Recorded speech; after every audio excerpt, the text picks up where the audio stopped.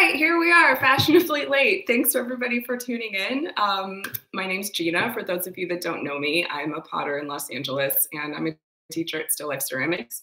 And this is the first of what will hopefully be many instructional videos for you guys to see.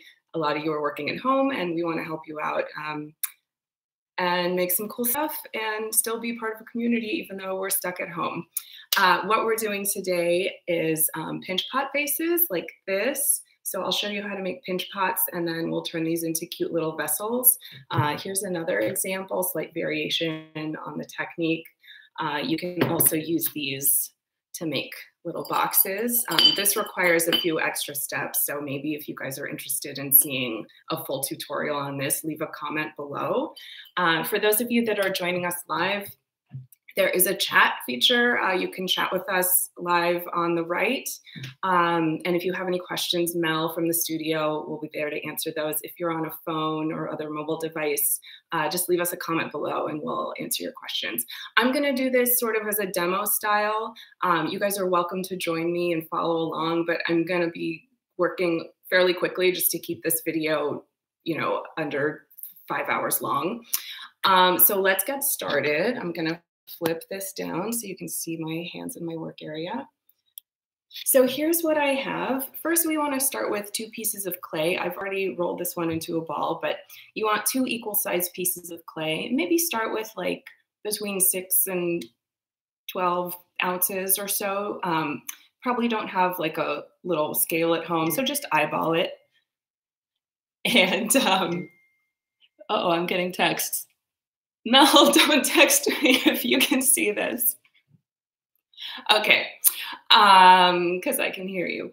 All right, so yeah, 2 pieces of clay about the same size. So this is like about the size of like a peach or something like that, if you want to eyeball it. And a little bit of extra clay. You won't need this much extra, but have that on hand. And as far as tools go, you really don't need a whole lot. A needle tool is good, or a bamboo skewer will do the job. Something for smoothing. I really like these metal ribs. You might have a wooden one in your kit or a rubber one. Those are great. Or even a credit card. You can use that for smoothing. And then I have like a few kind of random tools. I don't always use these. I have a couple trimming tools. I have one of these like rubber tipped sculpting tools. That's handy. Little paintbrush. I do have a little cup of water and a small sponge, but we actually don't use very much water in hand building, and I might not reach for this at all during my session, but it's good to have that ready if you need it.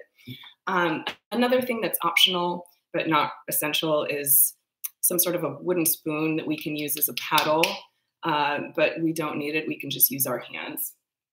Okay, so let's get started. So first you want to take your 2 pieces of clay and shape them into balls. And I do this by just tapping with the palm of my hand.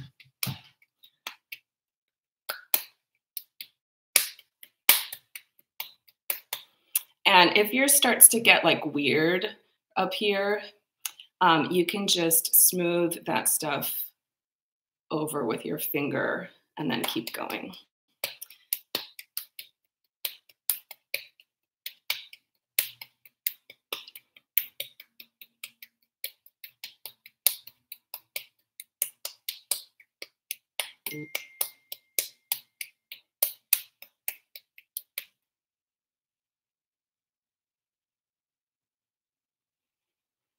And any little weird surface irregularities, yeah, just smooth those out. This doesn't have to be the most amazing sphere that ever existed, but just as long as it's like kind of circular as much as you can get it.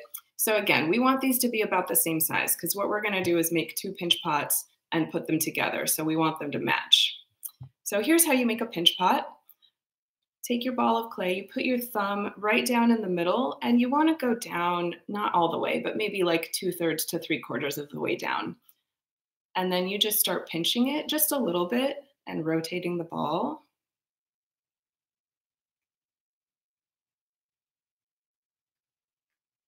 And then I'll move my hand up a little bit to work on the thickness that's higher up.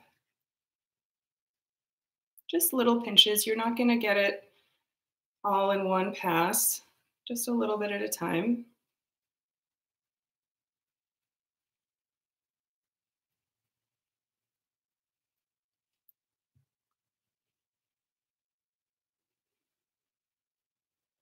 Now, if you're just making a pinch pot as, its own thing, you can make this really thin if you want to, but since we're gonna put these two together, I want a little bit of surface area to work with along the rim. So don't pinch it like super thin.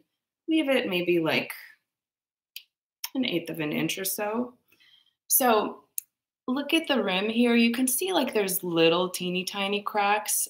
Those are fine. Those always happen. We'll deal with those later. But anything bigger like this that you notice starting to form, just smooth that away with your finger because those only get worse the more you pinch. So here's this one. I'm happy with it. I'm going to set it aside and make my second one.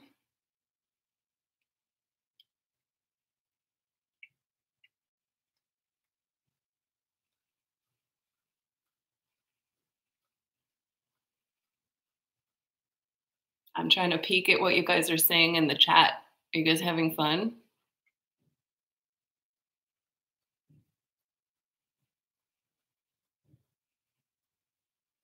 So as you make your second one, just keep an eye on the circumference of that rim because we want these to match up. I can see, oh, they're actually pretty much the same already, but I'm just gonna pinch this a little bit more. Another thing to remember when you make really anything in pottery, you want the walls to be even thickness. So if you feel like the base is like still really thick, pinch that a little bit. If you feel like you have a thin spot somewhere, kind of skip over that as you go along. We want to try to make these more or less even thickness all the way around. So I've got my second one and I'm just going to check them. And if they don't match perfectly, that's fine, as long as, they're kind of like 90% of the way there. And this looks pretty good. If you kind of notice like, oh, my second one got a little too big, you can go back to your first one and just gently pinch the rim a little bit and that'll flare it out.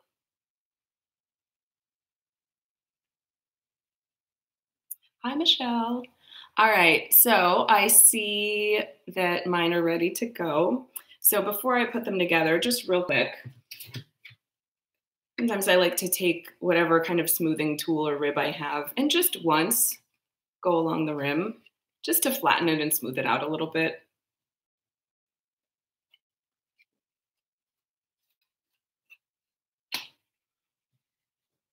And then I am just going to line them up and put them together. And I'm going to look at it all the way around and just make little adjustments if I need to. Looks pretty good. So now I just want to make sure I don't have any little gaps. I want the clay to be touching all the way around. So I just kind of hold it like this and I put a little pressure and rotate it just to make sure everything's touching all the way around. And now I'm going to start smoothing these halves together. And I'm not going to try at this stage to like completely blend it and make it totally smooth. I'm just going to take a finger and just kind of do it a little bit. If you have, kind of overhang of clay up here, you can blend it this way. If you have overhang of clay below, you can blend it upward. It doesn't really matter. We just want to sort of start to fuse these together. And again, I'm just doing like a quick one, first pass.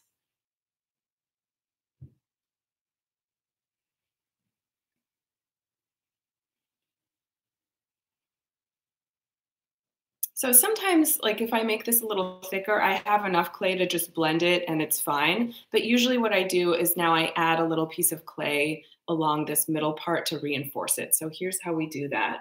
Now I'm gonna grab some of my extra clay and I'll just pinch off a little piece like this. And then I roll it into a coil, like a small coil. You can either do this on your hands or on the table. It doesn't need to be crazy thick. Just a kind of fat worm. And then I take this and I just squish it a little bit to flatten it. Then I lay it across that middle part. Sometimes I'll like kind of start at one end and just put pressure and move along there.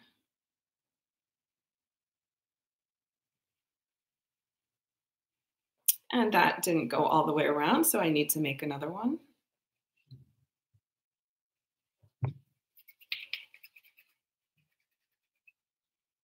So I've got my coil, I squish it.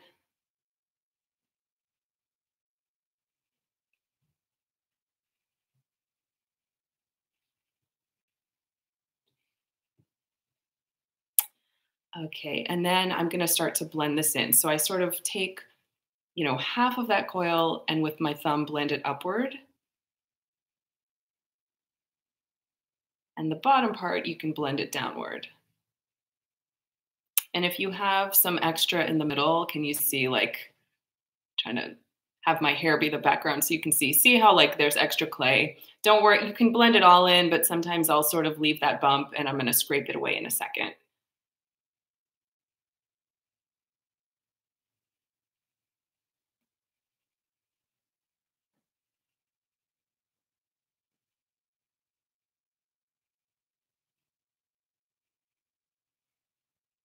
And I'm also not thinking at this point like about it looking pretty. We're gonna fix all of the bumps and stuff a little later. So right now I'm not really concerned about the shape or the lumpiness or any of that. I just wanna get the form made. So here's what I have now. And I'm gonna, yeah, take this ridge and remove it. So I like my rib. This credit card actually works really, really well. So let's try this. I just scrape it, scrape that little extra clay away, just like that.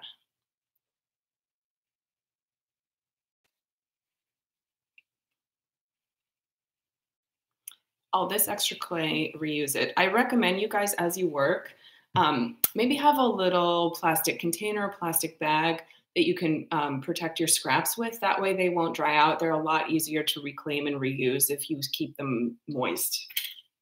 So I'm gonna sort of put that back with my clay, cover that in plastic. Okay, so here's what I've got. Now we can start to smooth.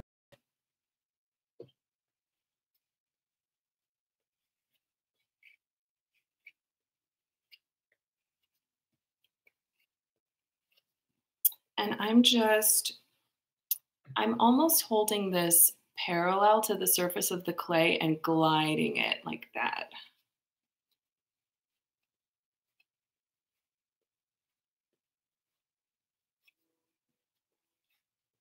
And you can do this as much or as little as you want to. If you want your piece to have that character of, still having some of your finger marks in it, you don't really have to do this at all. If you want it to be nice and smooth, then then you can sit here for a while and do it. And it looks like we have a question, so I'm just gonna read it. Do you have to put this piece in the middle if you were no? So the question was that piece I put here to reinforce. That's not an essential step. If you have enough clay to smooth it without adding that extra piece to reinforce, you don't have to do that. It's not about, if your rim was like really thick, you're probably good to go. If you had a thin rim, it's not a bad idea to add that little extra piece.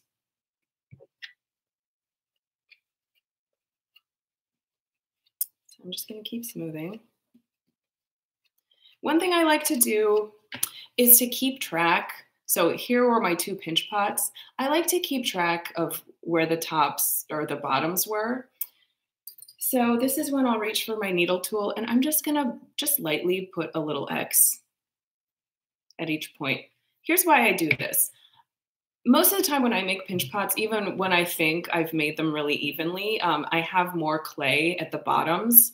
And if I'm going to turn this into a vase, I want the weight to be evenly distributed. So if I orient it this way, if I keep track of where those thick spots were, then I can orient it the right way to have the weight sort of evenly distributed, instead of like, if I lose track of where that extra weight is and then I turn it into a vase that's like this, it's going to be sort of weird and off balance. And again, sometimes I forget to do this. It's not the end of the world, but it's a good habit to get into, I've found. So I'll just smooth this more.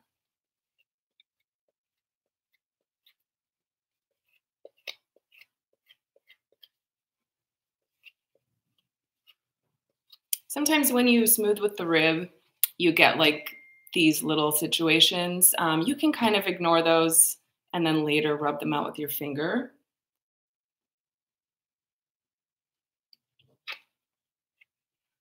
There are going to be plenty of opportunities for us to do fine tuning, but I do like to kind of get these smooth-ish at this point. So I'm about happy with this. Sometimes you'll get like these little, I don't know how well you can see this, like a little dimple. I'll put a fake one in. How about that? Sometimes as you smooth, you might end up with just like a little part that, like a little divot. You can take like that wet clay that kind of comes off on your rib and just spackle it and fill it in. Or if you don't have any clay on your rib, just a little extra from your scrap clay. Okay, so here's the basis of our piece. So this is sort of like Mr. Potato Head at this point. You can do, you can add a neck to it. You can add a foot to it, handles. Here's like a sculpture that I'm working on that, I used one of these pinch pot forms to make the base of. So there's all kinds of stuff you can do with just this basic shape. If you are going to do some sort of sculptural thing that doesn't have a natural opening in it, like a vase would, always remember you need to poke a hole somewhere in the piece. You can do it on the bottom if you don't want the hole to be visible. And here's why. Clay will shrink as it dries, and it shrinks even more in the kiln. So if I took this that doesn't have any holes in it and I put it into the kiln and had it fired, the clay would shrink and the air inside doesn't shrink. So this at some point would explode inside the kiln.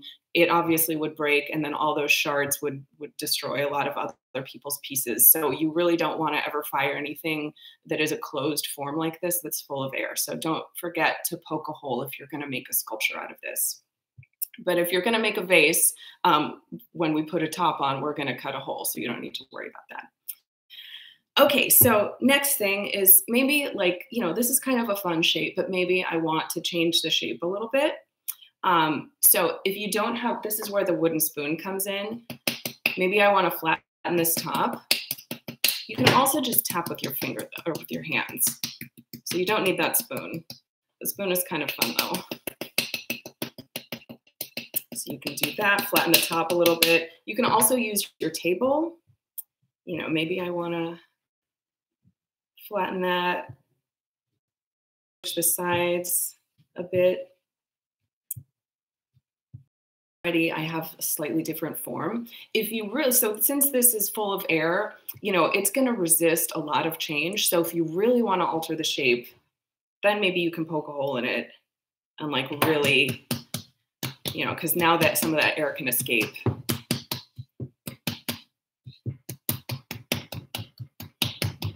And then if you decide, I'm not ready to have a hole there, guess what? You can just close it back up. So I kind of like to absentmindedly play with this for a little while. So again, you can do this a whole lot. You can do it a little bit. You don't have to do it at all if you like the shape that you started out with. So let's say this is what I want my vase to look like, more or less. Now maybe we want to add a top to it. So like, here's the simplest way to do a little top, like I did on this one. Take your needle tool, and you're just gonna cut out a little circle. Make it a little bit smaller than you want the final opening to be, just as long as it's big enough for your finger to get inside.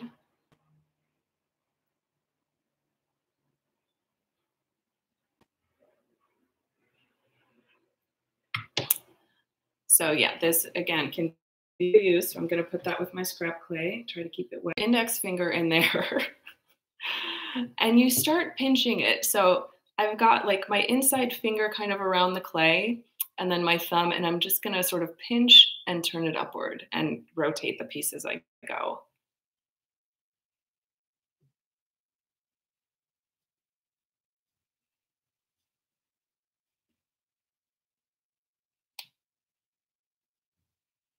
So already it's looking really cute.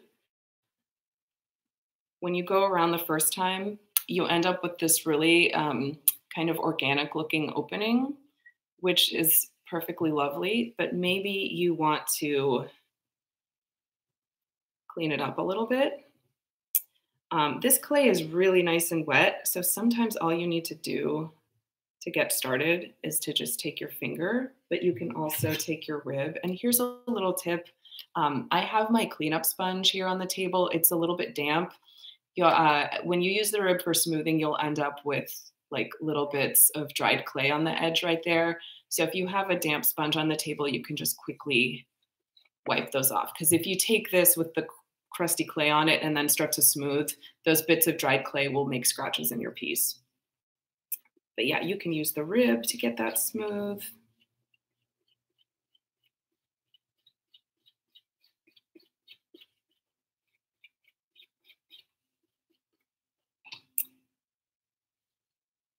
That made the rim a little ragged, so I'll kind of smooth out those sharp edges with my finger.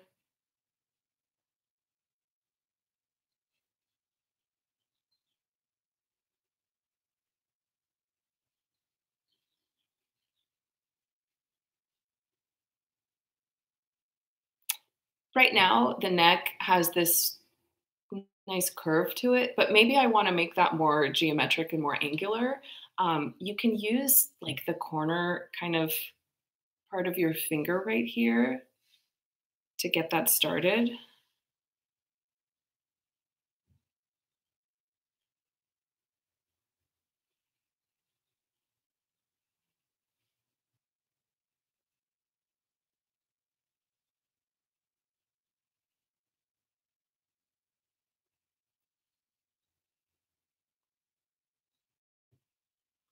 So you can see that's a lot more angular. And you can, again, like all this stuff, you can sit here for as long as you want to and futz with it and get it exactly right. It's nice to have a variety of ribs because they'll all, like this credit card even has like these corners, which actually might make a really good profile. So if you want to take like a rib or whatever you have lying around and sort of run that across there, you can have that help you achieve the look that you want.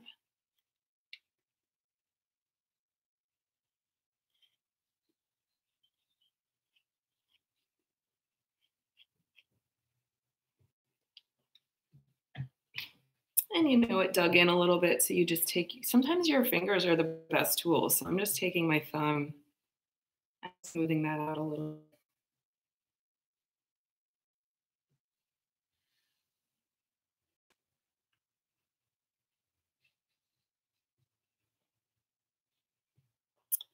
So there's a little bit more cleanup that I would probably want to do on this. You try to fix one thing and like something else gets squished. So oftentimes I will set these aside and let them get leather hard or at least a little bit more firm before I continue. But let's talk about like other stuff that you can do. Here's another one that I made a little earlier. Here's another way to make a little bit longer of a top. So I'll take a piece of clay and I will make kind of like a little tube. So first you start, oh, this is probably more than I wanted. You can make this all different sizes, but oh, I forgot I'm wearing long sleeves and I usually use my forearm to roll. Okay.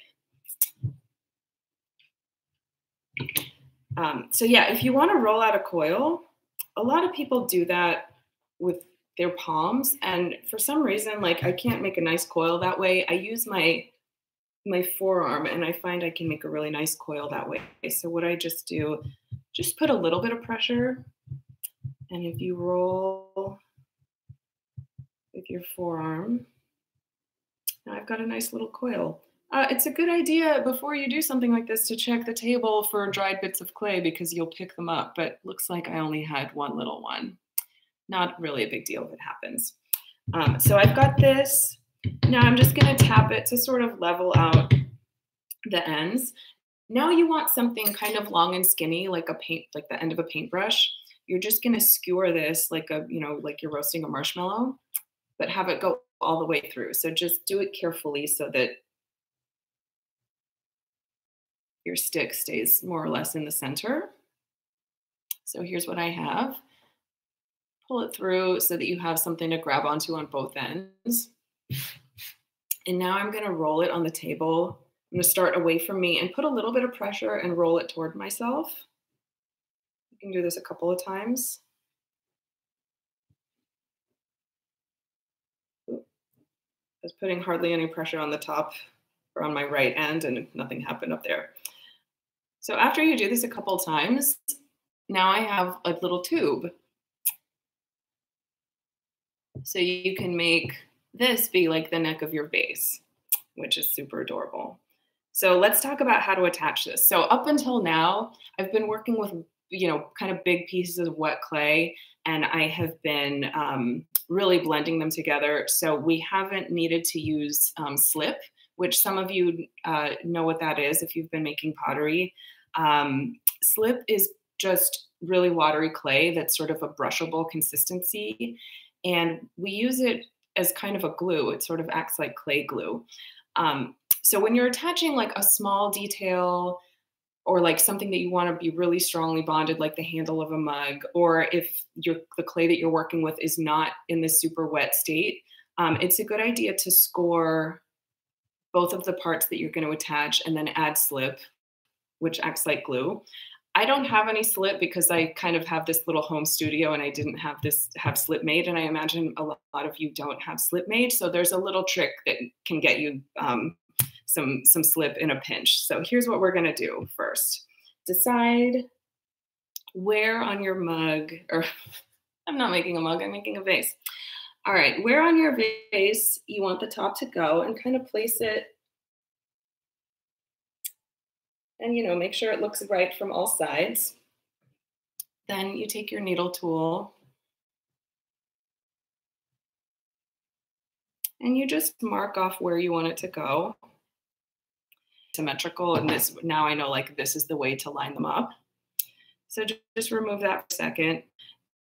Since this neck is so long and skinny, I can't really get on the inside and mark, this little inner dimension made. So I'm gonna cut a hole in here so that, when you try to put flowers in this space, they can actually go all the way in.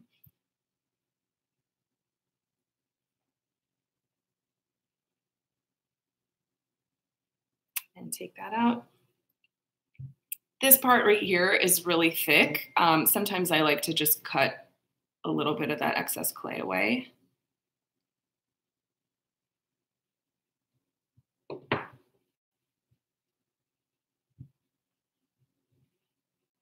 So normally, yeah, if you were going to attach these in an ideal situation, you would score, and you can either score with a needle tool like this. You basically make a little crosshatch pattern. So you just make lines going one way and then back the other way. So you would score it like that. You want to score both of the pieces that are attaching. So I want to score also this guy. So a needle tool can score just fine, but I really like these serrated metal ribs. If you ever want to get one of these for your kit, they're pretty handy. This makes it go a little faster. So here's the part where we would put slip on. If you take a paintbrush, you just paint a little coat of slip on both surfaces, and then you squish them together. But like I said, I don't have any slip, and you guys probably don't have any slip. So here's what you can do in a pinch. Grab a little bit of water. You don't want to get this super wet. So sometimes I'll just take my finger and dip it in, get that wet, and then score it some more. And then a little bit more water, and score again. And then it's kind of making its own slip. See how it's getting a little gooey? And this is going to be fine. I might be a little bit more careful and actually make some slip if this was like a really big sculpture that I cared a lot about, or something like that. But this is small. This clay is, both of these pieces of clay are pretty wet, which means they're going to want to accept each other more than like two drier pieces of clay would. So this is just fine for what we're doing right here. So I've got this, and I'll do the same thing, a little bit of water. Score it some more. Maybe a little more water now.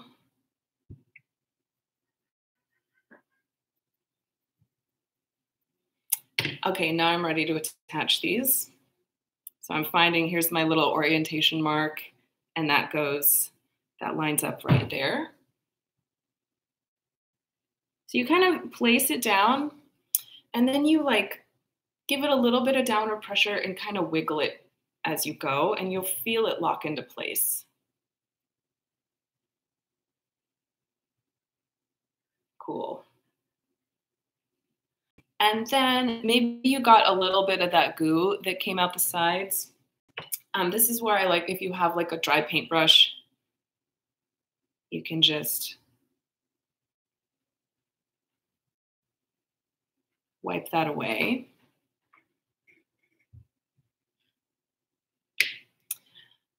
So that looks pretty cute, but I'm looking like this is just an aesthetic thing. You can decide to be done, but I'm looking at like the transition between the body and the neck, and it's a little abrupt. And I have like a little divot here. I want to sort of make that a little prettier. So here's something you can do. Grab a nice fresh piece of clay, nice and wet. I'm going to roll a little skinny coil. And this is sort of where you want to start thinking about your design. If I want to kind of preserve this angle, but just make it a little nicer, you want to do a really skinny coil, and we're going to blend it in. If you want more of like an easy transition, you're going to put a thicker coil. So let's do this and see what it looks like. And you just lay it across there, and maybe to start, put a little bit of pressure.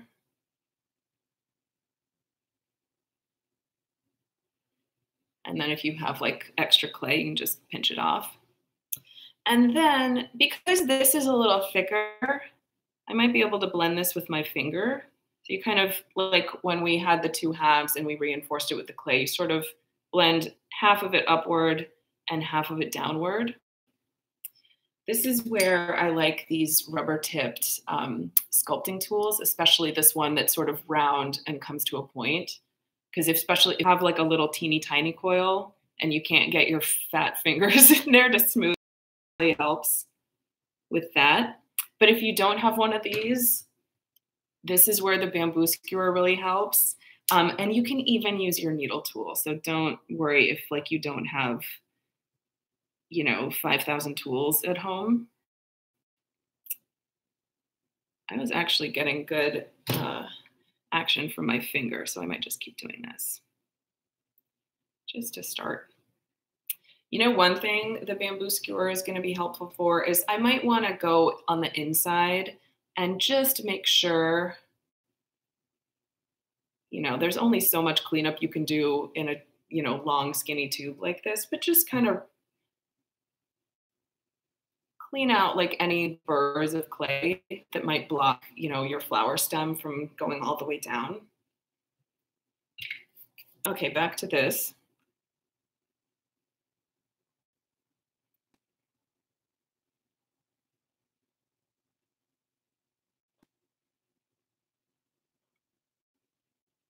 You know what the nice thing about hand building is too versus wheel is that let's say I do this and now I'm looking at it and I'm like, yeah, you know what? I actually don't like this. I want to do something else. You can just cut this off and then do something else. You can't do that on the wheel. So we'll just take a minute and smooth that out.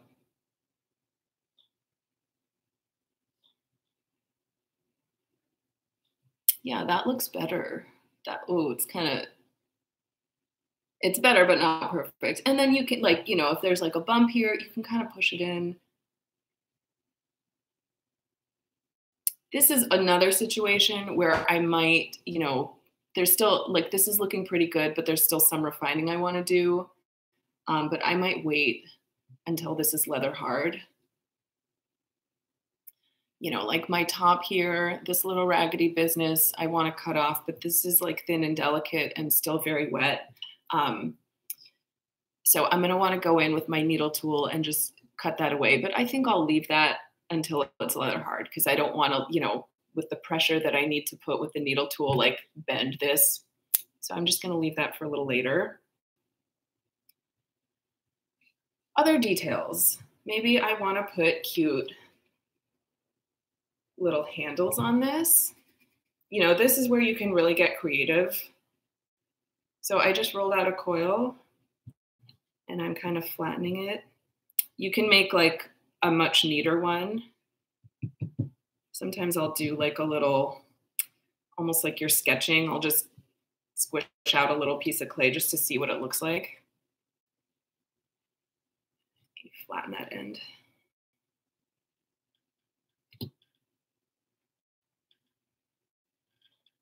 What do you think?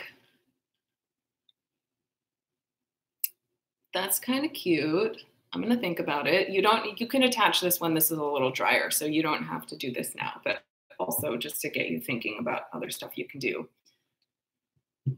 Maybe you want to put a foot on it, so it's, you know, not just a flat bottom, but is something more like this. Has a little foot situation down there. So you can just roll out a coil.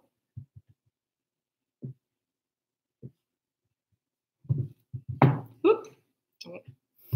Don't knock anything over while you're rolling your coil. Sometimes when you get a coil started, this happens. Just do that. And just very light pressure. I find like sometimes these get like rectangular, and it's usually because you're putting too much pressure. So just like the lightest little bit of pressure and it'll be round.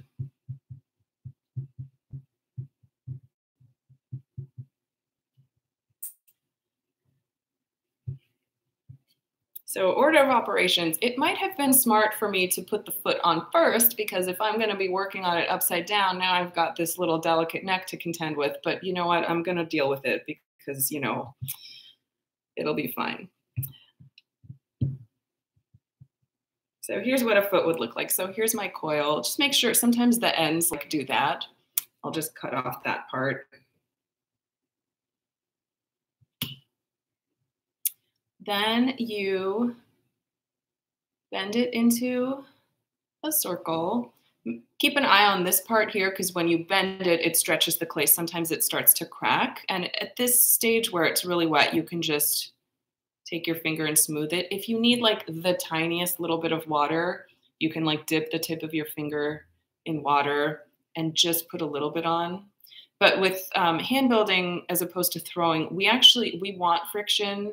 When I move my hands on the clay, I don't want it to be so slippery that like if I'm trying to smooth something out, I can't put any pressure, that my hand just glides across the surface. I also don't want the clay to get really soft. You know, I want it to hold its shape. So that's why we don't like to add too much water when we hand build. So anyway, back to this. So just make these ends meet. Make sure you don't trap any air. I have like this weird texture on the end. So just bring these together and smooth it. And on the inside, if you can get in there. So since this is really wet and this is really wet, and the way I'm going to put this on is by doing a lot of blending, I think I can get away with not slipping and scoring.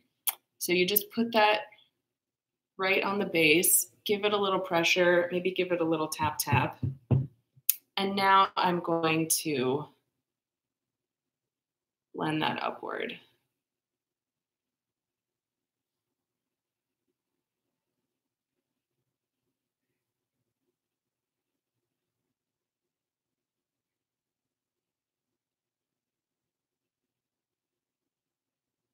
All the way around. And then if you want to kind of take your finger this way and smooth out some of those finger marks, you can do that.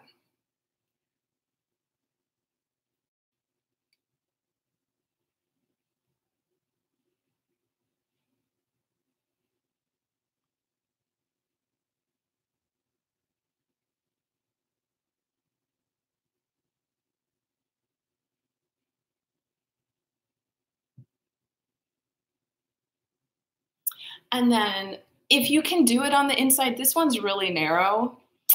Sometimes if you have like just something lying around, like I have this broken tool, there used to be a knife at this end also, but now this is sort of like a rounded end. Maybe if you can get that in there and blend that clay down. Just the more you blend it and smooth the two sections together, the stronger it'll be and the less likely to crack.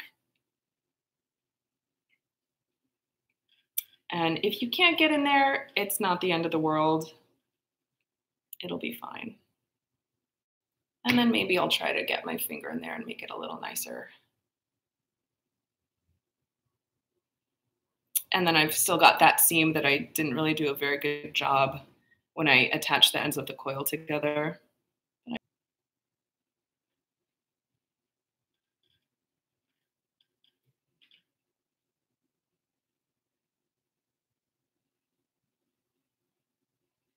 All right, how do we look? Oh, it's cute. Oh, I like it. Actually, that might look with a foot. I kind of like it with handles now. So yeah, you can play around here. Okay, one more thing. This is something I like to do. Make a little top. So just a little piece of clay. If you want it to be like perfectly round, you could you really carefully roll out a coil. And then if you have a little cookie cutter or something, that you can use as a template. But since this is hand built and a little wonky already, I'm not going to make this like perfect. So you kind of start with a little sphere and I'm sort of pinching it and rotating it so it turns into a flat little disc. And this is kind of what I was talking about before. As you're pinching something, if you notice these larger little cracks or holes developing, smooth those out right away because they get bigger. If you ignore them, they just get bigger the more you pinch.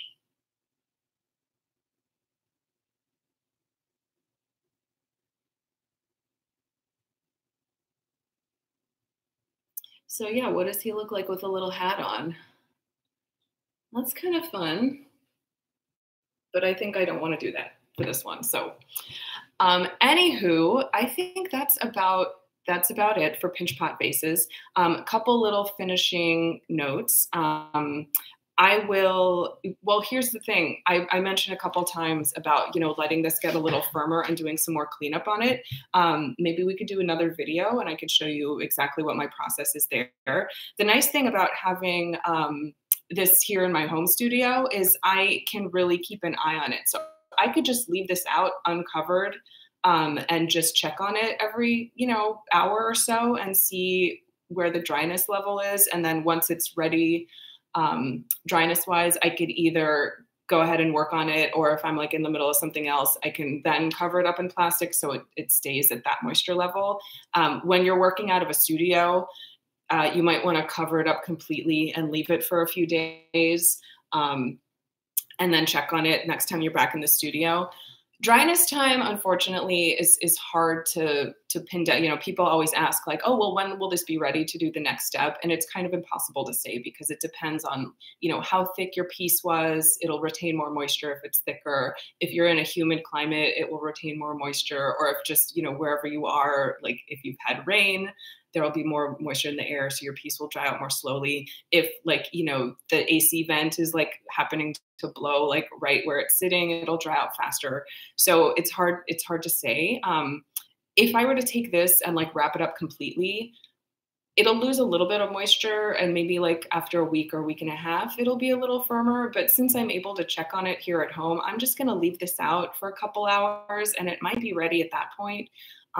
You can put stuff outside in the sun if you want something to like dry really fast, but you have to check on it often because I've seen pieces go from like still too wet to almost too dry in a matter of like 20 minutes. So, that's a great way to get things to dry fast, but be careful if you do that. So I'll just set this aside for a little bit and hope my cat doesn't knock it off of the table. And then I'll finish it up. Okay, well, here's my face again. Thanks, guys, so much for joining me. Let us know in the comments what other videos you want to see. There will be more coming in from us over the next few days. Thank you for tuning in. Like and subscribe. I don't know, what do YouTube people say? Okay, over and out. Bye.